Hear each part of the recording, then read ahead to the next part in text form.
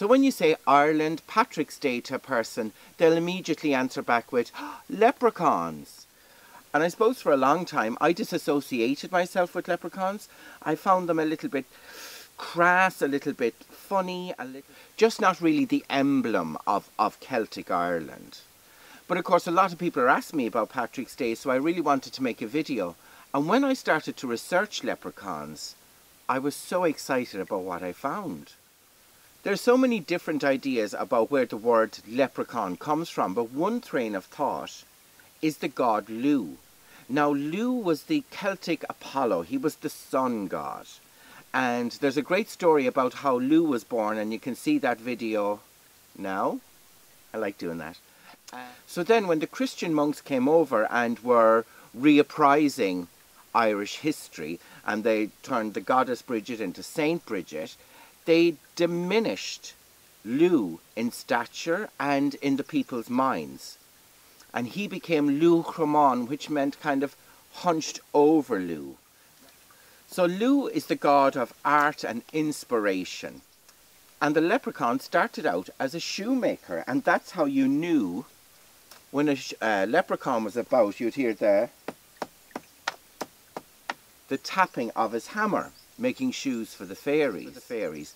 And of course then, the leprechaun character, he was Lu, who was made fun of, so he was smaller, he was ugly, and that's the way he's been portrayed. But of course, Irish people went all over the world, and to keep their home in their heart, they kept their stories, they kept their folklore, and they told these stories to their children and their children's children. Now we have leprechauns in Hollywood. They've made films. There's a horror movie about leprechauns. There's a gay leprechaun on YouTube, which is another interesting idea. We also have breakfast cereals, the Lucky Charms. So the leprechaun has become prevalent in the global folklore, probably much more than Patrick. So now, when I hear the word leprechaun, I think of the god Lu. And when I see people dressed up and going, mind me pot of gold, and they've got the red hair and the green jacket and the whole lot, it shows me that Celtic Ireland isn't dead. It survived, and in such a way, because the leprechaun was created to get rid of the memory of Lu, but it has survived. He has survived. Much more than Patrick has, because let's face it, Patrick's Day is really Irish Day. But the leprechaun is still very prevalent, and that's why I'm embracing my inner leprechaun. I'm back inside. So the leprechaun is another way of expressing the sun god. And the leprechaun always has a pot of gold. Gold and sunshine, there is a connection there. So, and the rainbow as well, which is, in the Norse stories, the rainbow is a bridge into the other worlds. So what we're going to make is a little sun, rainbow, Lucky Charms, little holder. You can put all your Lucky Charms on it. So I have a sheet of graph paper here, and I'm using a plate, not to make a full circle, but a partial one. It doesn't have to be half. Again, the measurements don't matter. You could have more of a circle or less. This just looks right to me. So there's our circle, and this is the middle line. So now I'm going to use a protractor. You can do it freehand, but I'm going to use a protractor. And these are degrees.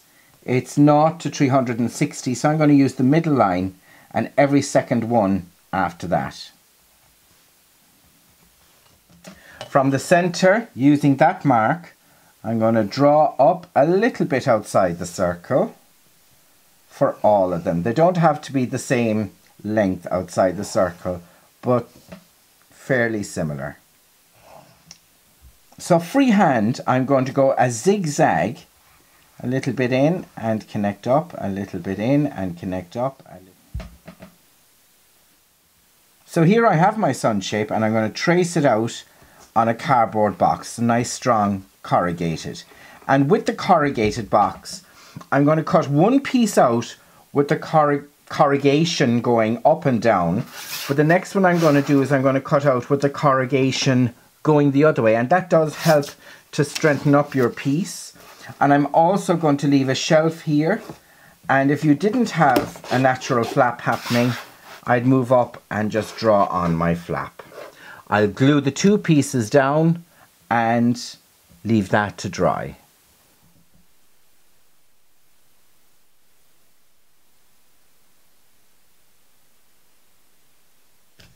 So I've all the edges covered in masking tape, but I want to bring this shelf up now so it sits like that.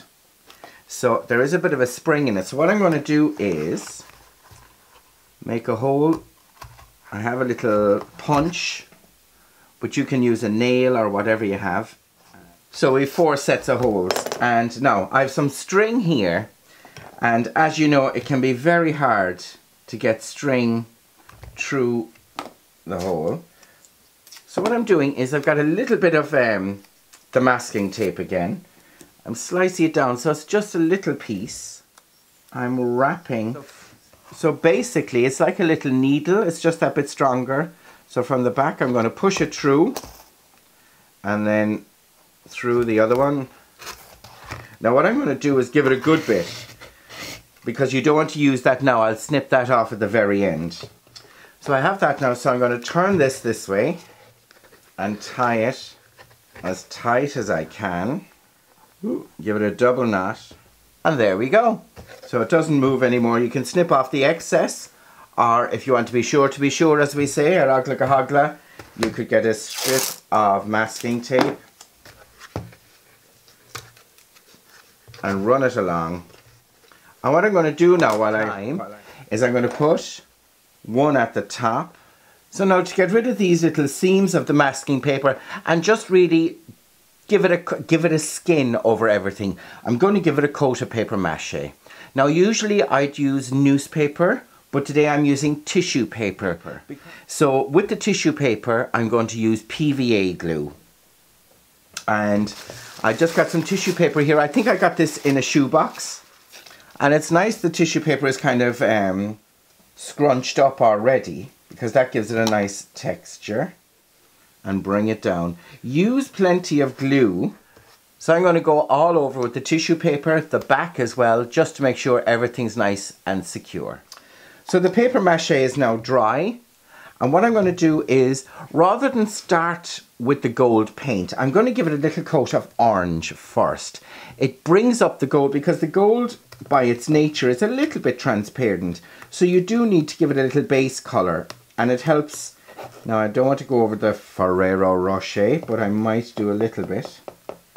But you can see that stuck down as well. Again, you don't have to be too careful with this. It really is to get the paint on and just a good coat. So my base colour is dry now, and I've lost out on editing, but this piece of gold is a piece of sweet paper that you can use as well, like a paper mache, and cover it in those pieces. But today I'm going to use this acrylic paint, and I just love it. It's fantastic. And just straight from the pot. So the gold paint is dry. I'm going to give it all now a good coat of PVA. And I have my rainbow from the other video glued down. So I'm also putting a good coat at the edges. Now I've a few pieces here, gold and kind of coppery coloured sequences. I'll just put a few here and there. I have a bit of gold glitter, and I have a little bit of beautiful kind of acid green glitter. Leave it dry. You can hang it up somewhere and put all your little good look emblems on the side. But I'm going to show you what I've been doing. So we've gone from Lou the sun god down to the leprechaun, and I've had such fun making these guys. They could be called Leprechauns or Leprechauns. Their little staffs are made of gorse, because gorse is very much connected to gold in Irish folklore. It's often said that gold is buried underneath where the firs grow. But when you see the blossom of firs, you can see how gold is connected to it. So you can see now how I can put my leprechaun on here. I made a pot of gold out of a little candle holder, you know, the tinfoil ones. It needed 2 coats of black acrylic, and I put some gold paper there for your crock of gold. And they also have a little lump of white quartz, which growing up we always called fairy stone, and I got it in a beautiful river. And I even went a step further. I made this guy a little house, and I had such fun with it. I'm definitely going to make some more. I just really enjoyed it. You can have fun with all the plans. So I hope you enjoyed the video. I'll give a link below to the online shop if you want to buy some of the leprechauns. And I'm straight away going into Easter and eggs. Slán anish agus go raibh maith go bhfuil fad.